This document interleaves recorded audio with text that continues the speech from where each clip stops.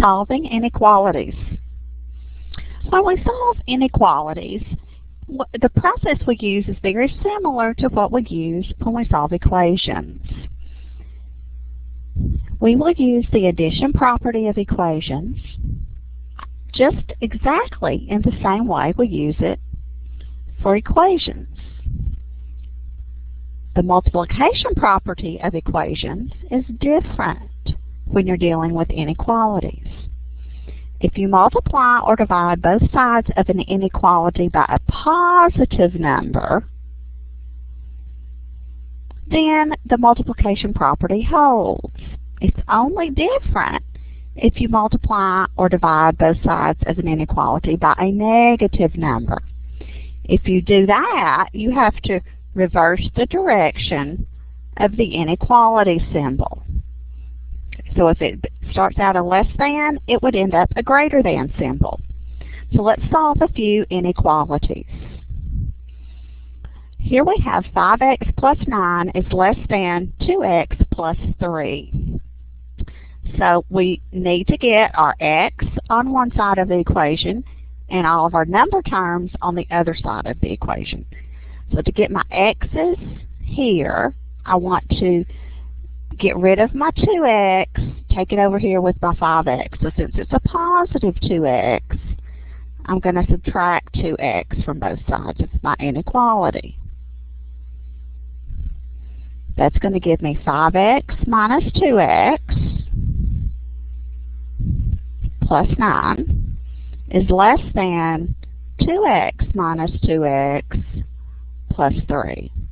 So I can collect my 5x and my 2x together, which would give me 3x. So the left side of my inequality is 3x. I'll leave my inequality symbol the same. But on the right side, the 2x minus 2x is 0. So I have a 3 on the right side of the equation. Now I've got my variable term on one side. Now I want to move my numeric terms, the terms that do not have the variable, on the other side of the equation. So I subtract 9 from both sides. So you can write it either horizontally or vertically, whichever way you prefer. I'm writing it both ways so you can see either method. Positive 9 minus 9 is 0.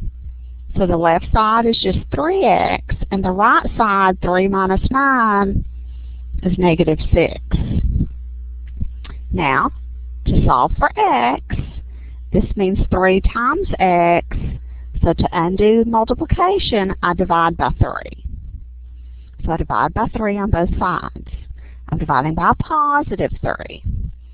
3 over 3 is 1, so that leaves me with just x on the left side of the inequality. And negative 6 over 3 is negative 2. So I really didn't do my steps any differently than I would have if that had been an equal sign in the middle. I just didn't have equals. I had less than all the way down on this problem. This means that my solutions are any number x that's less than negative 2. If I were to graph that on a number line, this is just a rough sketch here of a number line.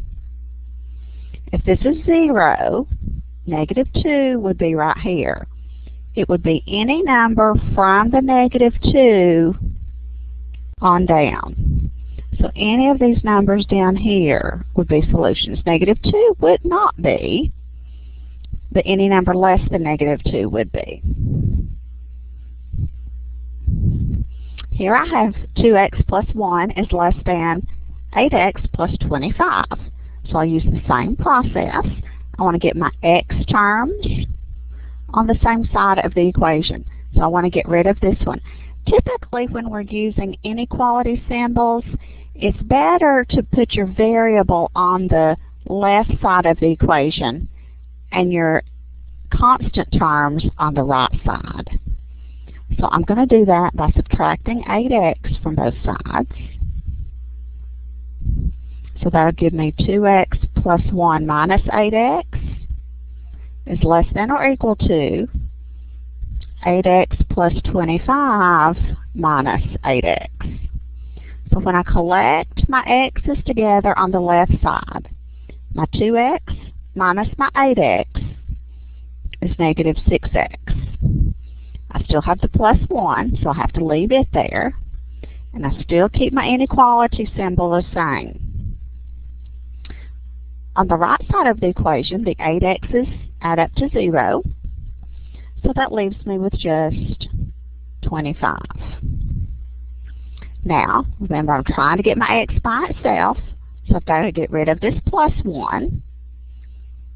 I do that by subtracting 1 from both sides. So now I have negative 6x is less than or equal to 24. To get my x by itself here, I need to divide by a negative 6. This is when you have to be careful with inequalities. When you divide by a negative, the inequality symbol is just going to reverse. It's going to turn around and point in the other direction. So now I have x is greater than or equal to a negative 4. So here my solutions are any numbers that are bigger than or equal to a negative 4. A little sketch of this.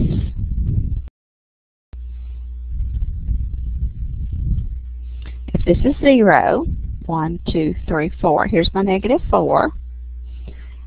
Negative 4 would be a solution, and so would any number up here, bigger than negative 4.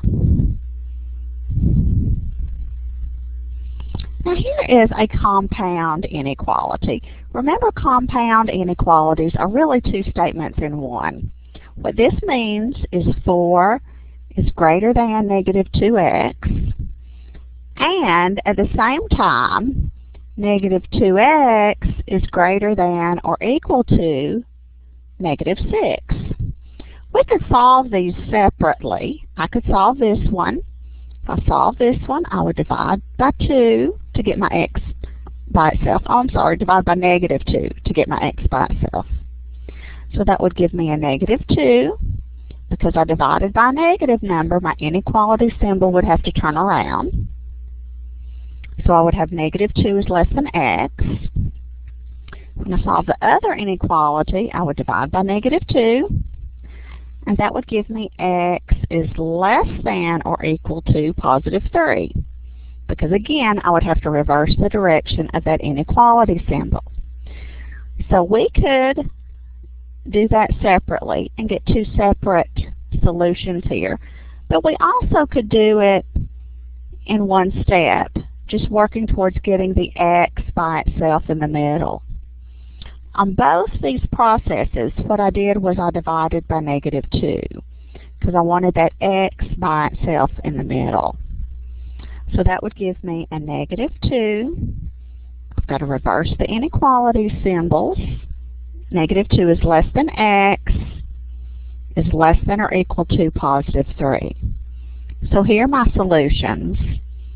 Here's my 0, here's my negative 2, here's my 3. My solutions would go from negative 2 all the way up to and including that positive 3.